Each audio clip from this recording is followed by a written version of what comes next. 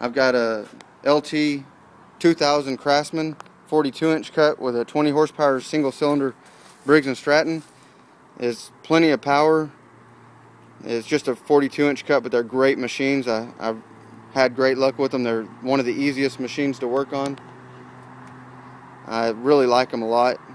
They've run the same axles, same decks, same frames. They changed the hoods up a little bit and the dashes and the fenders, but mechanically they're almost an identical tractor for probably close to 20 years. And now the John Deere, sold by Home Depot, it took them about 6 or 7 years of being out before they started coming out with a lot of problems on them. They have several issues. They're half the price of the equivalent commercial model John Deere. Any of the 100 series John Deeres are not commercial quality. Some of them now do have the greasable decks. That's definitely a positive. Need to grease those pretty regular. I've had them. This one had 116 hours on it before I greased it, and the deck bearings were definitely in need of being greased, but none of them had gone out yet.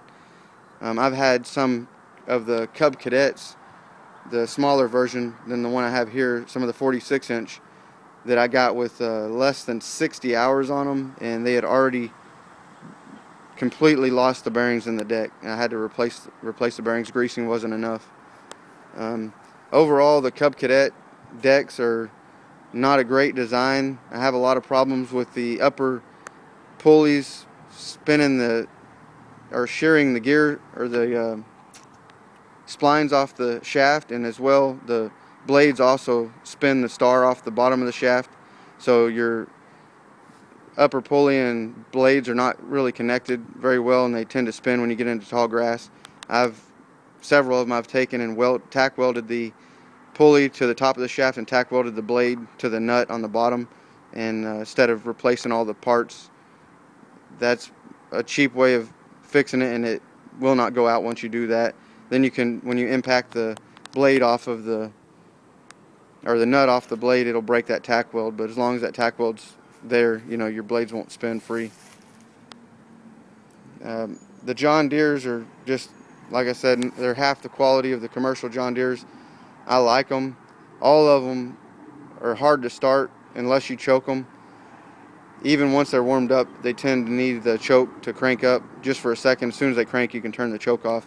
That's pretty common. I've also had a lot of complaints on people saying the steering's loose. I just wanted to show that every one of them, you can see the wheels won't move at all. The steering's a little bit loose. That's just typical. There's nothing wrong with it. They're not race cars.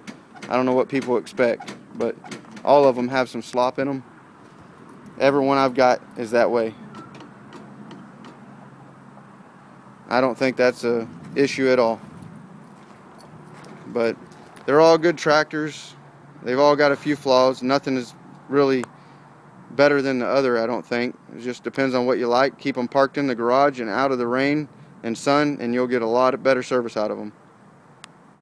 Some of the parts that go out on them is mainly the deck due to grease fittings not being on the pieces.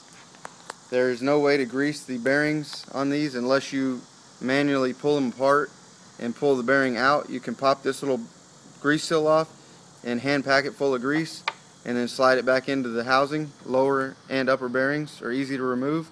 You just have to disassemble the deck. I do not recommend pulling the assembly off the housing. Leave it on the deck and disassemble your shaft and bearings off the deck. A lot of times the bolts will strip out in the aluminum, so it's better not to take those off. This is MTD. It is pretty much the same on almost all the MTD mowers, with the difference some of them are higher or taller. And then these are the Craftsman spindles. This is the standard spindle that has been on Craftsman for probably 20 years. They've upgraded now to a different design that has a better mount. It's got 4 bolts holding it on, so the problem with the older ones is they only had 3, and if you hit anything with them, they tend to crack off near the bolts, and it doesn't take much to break one off of a deck. The new ones with 4 bolts, they hold up a lot better. I actually haven't had one of those broken yet. The only issues I've run into with these new ones is the castings are not very good quality, and the the bearing has spun in the casting on several of the spindles that I've worked on. Overall, I think they're all about the same as far as the quality goes. The MTD do take a little more abuse. They don't break quite as easy as the Craftsman.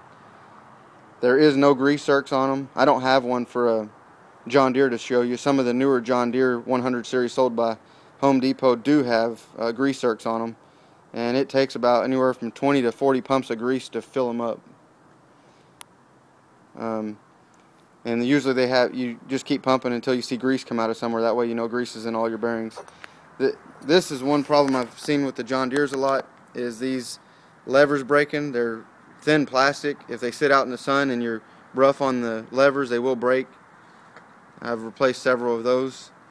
And then this is a problem I just ran into on the John Deere 155C model.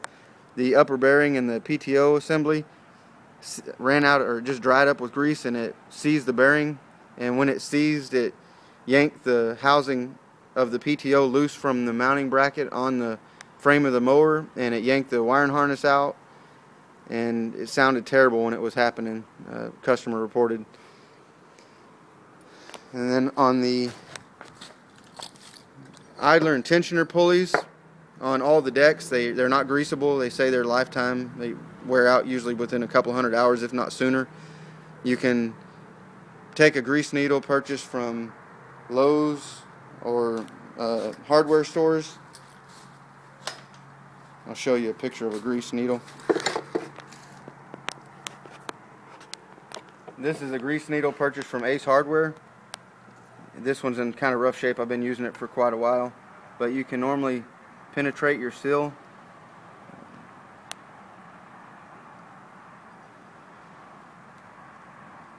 Sometimes it's easier than others. This is just an old bearing, so I'm not worried about tearing it up. It's already in bad shape, but just pump a few squirts of grease into it until you see grease coming out, and sometime I'll spin it around and try to get a little more grease in it, or reposition the needle. And a lot of times the bearing will start drying up and it'll sound bad. You can pump 3 squirts of grease into it and it'll go a long time once it's been greased.